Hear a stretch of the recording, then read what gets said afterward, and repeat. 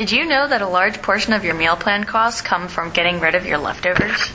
Seriously? No! That's what a lot of RU students had to say.